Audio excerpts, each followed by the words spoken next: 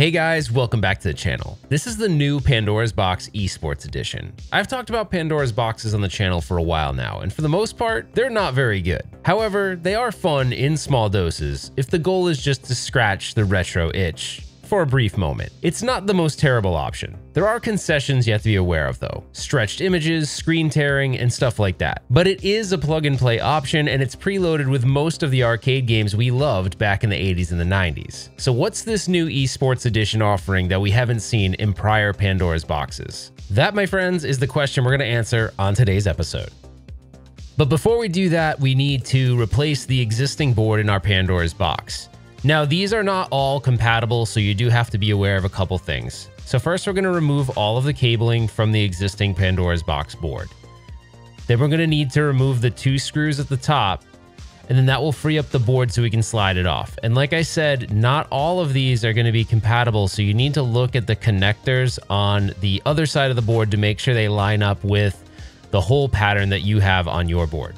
So we're going to remove the board, and then we're going to grab the new Pandora's Box Esports board, and you'll see the connectors on the end. They need to line up right with the Pandora's Box slots. If they don't, or if they have like the 4-port version, it won't fit. So make sure you're aware of that. Now we can put all the connectors back in, put the ribbon cable on, screw the top screws down, and at this point, we're pretty much ready to fire it up and test it out. Okay, when this thing boots up, you can see your menu system at the top. The first selection is 3D games. You're going to find handhelds and console systems like PSP, Dreamcast, PlayStation, Nintendo 64.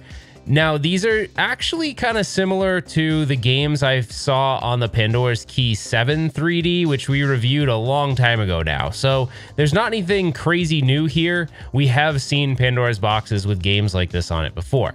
Now, as far as the arcade titles, that's going to be under 2D games, and you're going to find all your fighting games. You can also see things like side-scrolling beat-em-ups, puzzle games. There's really everything here. So there's too many to even list. We'd be here all day, but there's a great selection of games. Now, what makes this different isn't necessarily the games, it's this option for net play. So this is something new that we haven't seen before. And why this is interesting is that they're trying to sort of create a plug-and-play option that would maybe rival something like a Fightcade. Now, Fightcade isn't plug-and-play, but it is an option to play retro games online, and there's a huge fight game community, but this is trying to serve that as well. Now, there's 2 servers to choose from, a low latency and this trial server right here. I'm going to select the low latency server. Once you select the servers, it's going to refresh the rooms in the lobby. Now you can see these are supposedly games that are already going or created by someone else. You'll notice the lock icon on the right means it's password protected. If it doesn't have that, it means you should be able to join it. So this one, for instance, has 2 of 4 people playing, so I should be able to join this game. I actually haven't had any success joining any of these games that have already been here. I'm going to try to find another room and join it. And if this doesn't work, and it hasn't to date, I haven't been able to find one that I can join. But if it doesn't work, I'm going to phone a friend, I think, and see if I can get... I don't even know what just happened. I didn't even select anything, and it just went black on me. Cool. Okay, I'm having no luck whatsoever joining existing games. I think these are just dummy rooms that are not working. So what I'm going to do is I'm going to create my own room. I'm going to contact Tim over at the Pandora team. He actually lives in Japan, believe it or not. So this is going to be a pretty big test. So what I'm going to do is create the room, and you'll see it automatically puts my name, Retro Ralph, and then sort of the name of the game. I'm going to create a room for Cadillacs and Dinosaurs. I'm not going to put a password on it or anything like that. And I just let him know via Skype that that room was created. You'll see it launches Retroarch in the background, and then it will say there's missing assets and all this stuff, but it hasn't impacted the start of the game as far as I can tell so far. So I'm going to start playing, and then we should see Tim enter here shortly. Okay, I'm going to pick Hannah, and we're going to do this. You'll notice the screen is stretched. There's no way of sort of shutting that off. So you're automatically going to have this 16:9 stretch. The other thing is bilinear filtering is on by default. So that kind of smoothing of the pixels, you can't do anything about that. And those are options you can't change. So as I'm waiting here, we'll see how long it takes Tim to enter. He's telling me on Skype he sees the room, so we should see him enter here in a second. Tim, where are you? Hello, Tim. Come on, buddy. I mean, he is in Japan, so I mean, maybe that's why it's taking him so long. I don't really know, but come on, dude. I'm holding down the fort for us. Where the hell are you at, man? Tim? There he is. Okay, so he just joined. It looks like he's selecting his character. So this is good so far. Oh, I don't see him. Where is he? Wow, okay, maybe something happened. Okay, so he just joined the game, and I'm getting like all this weird audio stuttering all of a sudden, and the game is come to a screeching halt. Oh, man. I mean, it could be distance, but I don't even know. That does suck. It definitely, I can feel the frame rate's really low, and it's stuttering like crazy. I'm gonna actually exit this room, create another room, and see if it makes any difference. Okay, this time I had Tim create the room instead, so I'm joining his game. This is King of Fighters 98. This is all happening in real time, so right now it says joining the room, and you're gonna get this black nothingness for a while. It usually sits here for like 30 seconds or so, sometimes longer. It tells you there's missing assets, which doesn't seem to do anything. Okay, now I'm connected to him. That was a lot faster than before. And again, if you listen closely, I'm gonna turn the music up. You can hear there's a lot of audio stuttering when we start playing. So as soon as I enter the game, you'll see it just stutters like crazy for whatever reason, and the frame rate goes to crap.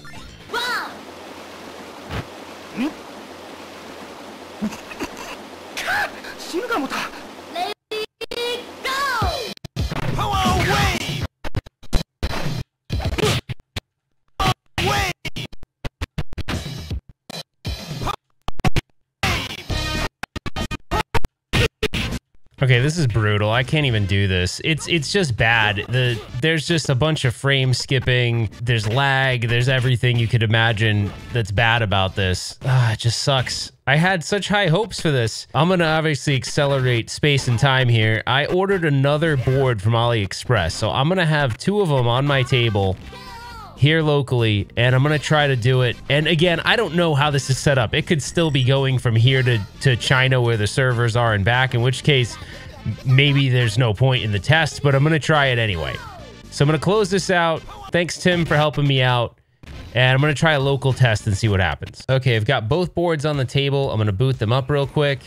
They should boot up pretty much at the same time. And then what I'm gonna do is I'm gonna create a room on the player 1 side for Metal Slug 6. And both my players are here in Phoenix, Arizona. So I'm going to create that room really quick, and then I'm going to have player 2 join that room and see if I have that same behavior that I saw with Tim from the Pandora team. Now keep in mind, Tim was in Japan. These boards both reside in Phoenix, Arizona. So the game is started on the player 1 side. It's going to take a second to fire up. I'm going to go search for that game on the player 2 side. So this is basically simulating 2 different players in 2 different places, but here in the United States versus overseas. Okay, so Metal Slug 6 is running on the left. I'm searching for it. I see it showing up on the right-hand side. I'm going to select and join that game now and hope for the best. Okay, so now you're seeing both players are part of the game. You're seeing me join on his screen, and it's indicating that I'm joining the game on mine. I'm just putting in credits here. I'm going to fast track this a little bit and get right to the gameplay so you can see exactly the results I had. So this is me playing it, 2 players. I joined at the same time, same location, and tons of slowdown, frame skipping, audio skipping. I mean, everything is just terrible. It's really unfortunate, guys, but I'm afraid this just isn't working in its current state. So did the Pandora's Box Esports Edition live up to the expectation of online gaming made easy? Absolutely not. It practically doesn't even work for that. So the main differentiator of this board doesn't even work. Now, I don't want to leave this video on a low note, so if you're looking to play games online, you're just gonna have to stick to Fightcade, or maybe even Arcade 1-Up or online net play with Retroarch or something like that, because this just isn't gonna work for you. And don't hold your breath on China doing some kind of firmware update. They just don't do that. They'll end up just selling another board where they fix the issue, so just steer clear of this one. But if you do want a good Pandora's Box board, I would suggest buying the Pandora's Box DX. Now, up until, I don't know, just recently, the Pandora's Box DX still had a lot of the same issues. It still stretched the images out, so you didn't have the right aspect ratio. There was still screen tearing. But as I was talking to Tim on the Pandora team, he said, have you ever loaded Pandora on your DX? And I hadn't done that, and I did it, and I was playing it for hours. It takes the Pandora's Box and fixes just about all of the issues that it has. All of a sudden, you can play the games in 4:3, no more Vaseline smearing by linear filters. So what we'll do is I'll jump back over to the computer, I'll show you that really quick, and then we'll wrap things up. Okay, so right now I have a Pandora's Box on the right. It's actually the special, but I don't know what's special about it. And then the Pandora's Box DX on the left with the Pandora tool installed. So I'm gonna launch Final Fight on both of them so you can see the difference. So you're gonna see on the left, it actually forces it into 4:3 aspect ratio, which it just did. And you're gonna notice on the right, it's gonna actually be a stretched image of the game. So one's gonna play it correctly and one's not. So that's just out of the box. You're gonna see the big difference in the aspect ratio being correct. So you can see right away, I mean, you can tell a big difference in how it looks, even colors wise and everything. I'm gonna just let that kind of go. I don't have a way to play them both at the same time, but you can see it looks far superior on the left. So if you do have a Pandora's Box DX, I would suggest taking a look and checking into the Pandora tool. It'll make everything look so much better, and you'll be a lot happier with your Pandora's Box. Just I'll have a link in the description to it, and also go follow the guys over at Team Pandora. They're a newer channel, and I'm sure they'd appreciate the support. But this is Final Fight all blown up and looking awesome. So keep in mind, most of the games that you'll find when you load the Pandora tool, they're all gonna look great and play great. So they really did a lot of improvements on it, so it's awesome. So it makes it so much more of an enjoyable experience. All right, guys, that about wraps up this video. What did we learn? We learned that the Pandora's Box Esports Edition is a bust. You're not playing online games with that thing, that's for sure. And I would not hold my breath for a firmware update. Probably not gonna happen. Hopefully they fix it in future releases, but the good news is there's plenty of other ways to play online games. They have tons of retro games that have made their way to console versions, which have added online gameplay. If you're a fan of Arcade 1-Up, they have connected cabinets now where you can play fighting games against each other, some side-scrolling beat-em-ups like X-Men and stuff like that. You also have Retroarch with NetPlay and Fightcade. So there's plenty of other options. Maybe they're not the easiest options in the world, although the Arcade 1-Up is a plug-and-play option. But obviously they don't have the big catalog of online games in their library quite yet. But yeah, that's where we're at. And I want to say, if you do have a Pandora's Box DX, definitely go check out Team Pandora. I'll have a link in the description to a video that tells you about the Pandora tool. You can load that on your DX and it will fix a lot of the problems that have plagued Pandora's boxes for years. China never fixes anything. They just keep releasing more and more and more Pandora's boxes.